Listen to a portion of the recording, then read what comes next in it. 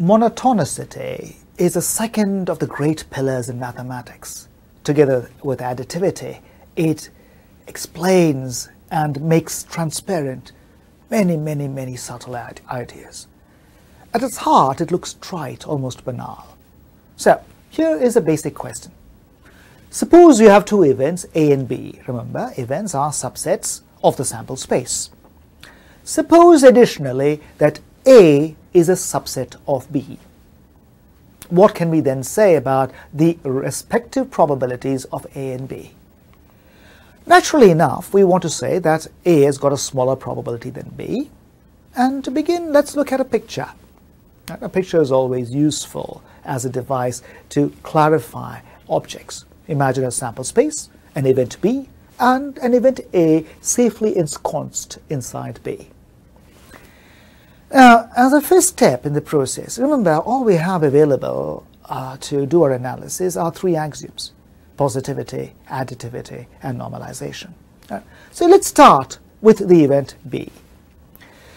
We can decompose the elements of B into two types.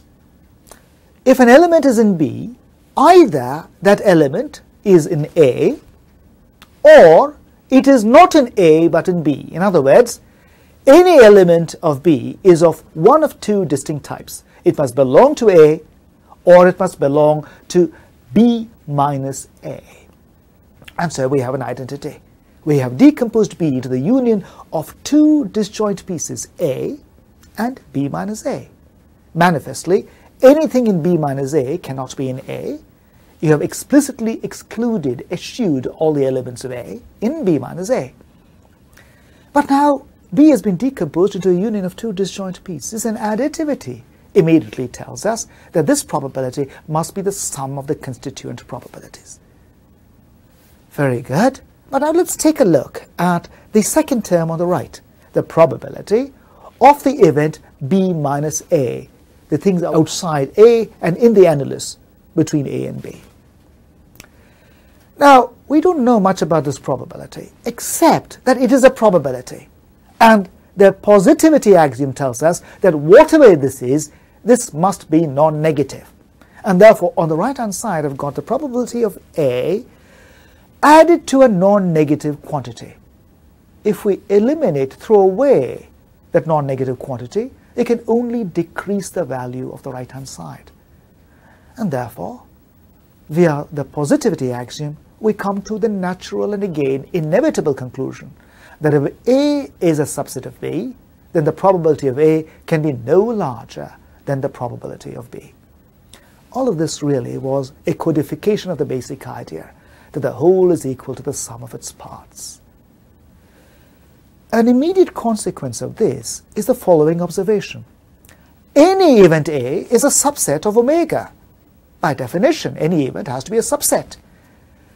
By monotonicity, then, the probability of any event A cannot exceed the probability of omega. But all probabilities are non-negative. So in the bookend, we have an inequality 0. And the probability of omega by normalization is 1. And therefore, we conclude, without further ado, that all probabilities are bounded between 0 and 1. Again, notice that this is intuitive. One is tempted to make this a part of the axiomatic structure, but it is not necessary. This is an inevitable consequence of our spare axioms of positivity, normalization, and additivity. Now, monotonicity looks really trite, I admit, but it has deep and subtle consequences. We will see some as we go along, but let me start by showing you one identity we can churn out using monotonicity. This is called Boole's inequality, or also called the union bound. And the idea is, what can we say about the relative value of the probability of A union B with respect to the probabilities of A and B? So in this setting, if we have a Venn diagram, A and B are generic sets, and so they don't necessarily have any inclusion relationship. So you might have some kind of display like this, where A and B live happily in their own spheres of influence, and they have some overlap. Now let's begin by looking at A union B. Now A union B is the sum total of the elements that are in A or in B or in both.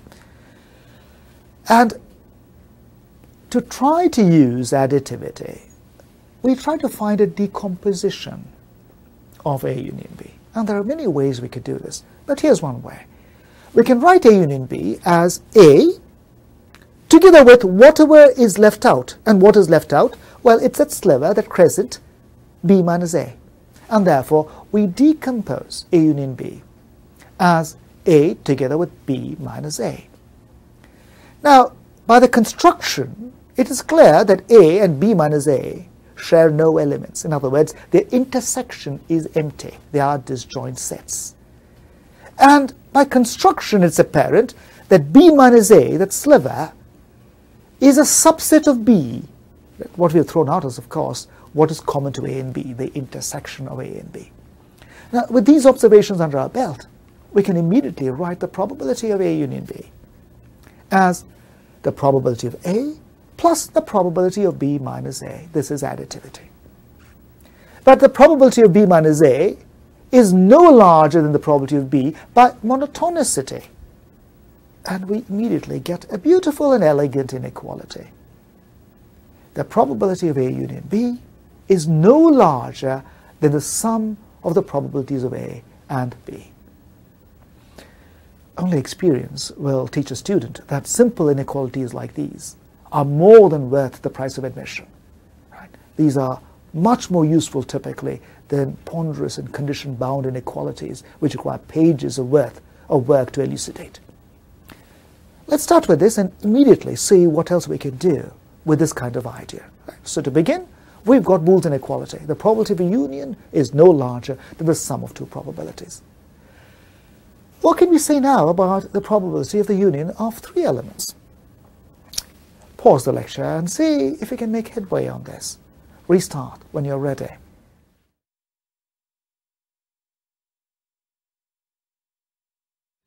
All right. So our idea is going to be to try to decompose A union B union C. And we'd like to use what we already know about the probability of the union of two elements. So let's try the following decomposition.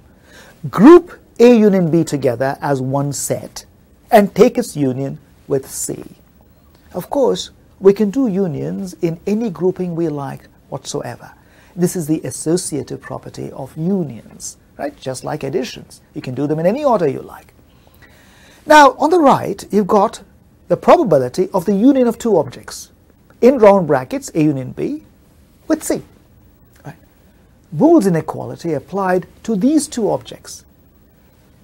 Think of A union B standing in the place of A and C standing in the place of B, and we write down a sum of two probabilities.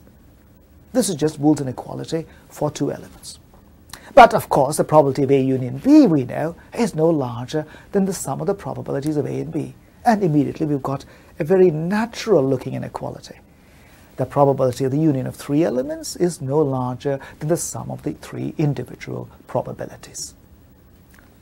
What about 4? Well, the argument unfolds in almost exactly the same way. Group three of them together into one unit, take the union of that with the fourth unit, use Boole's inequality, write down a sum of two probabilities, and then for the probability of the union of three elements, we already have discovered that this is no larger than the sum of three probabilities, and so Bob's your uncle. There we go. And of course, now we see an inductive process at work. And without further ado, we can write down the general formula. The probability of the union of n events, however they are constituted, is no larger than the sum of the individual probabilities.